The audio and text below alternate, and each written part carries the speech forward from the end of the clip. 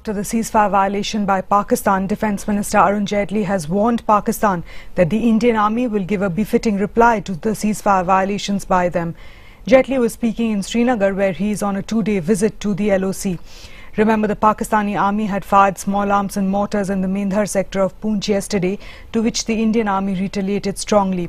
While no casualties have been reported, the Minister of State for Defence has briefed Prime Minister Modi on the ceasefire violation. State government है, यहाँ की जो सुरक्षा में लोग लगे हैं, यहाँ सेना में जो लोग लगे हैं, उन सबसे बातचीत करना और यहाँ ट्रूप से भी मिलना, ये मेरे इस ट्रिप का उद्देश्य है कि अगर वो इस तरह के वायलेशन करते हैं तो हमारी सेना और हमारे जवान उसको रोकने में बहुत सक्षम है।